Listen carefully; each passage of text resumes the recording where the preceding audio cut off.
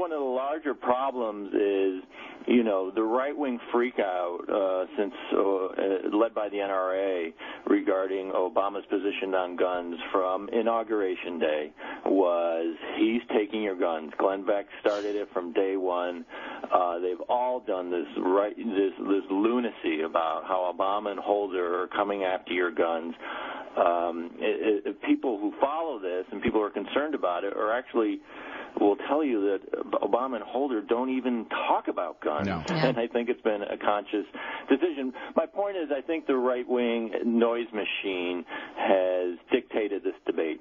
And there's a fear among Democrats that even if you talk about gun control, the right-wing crazies have defined the debate that if you talk about it, that means you want to take their guns. Yeah.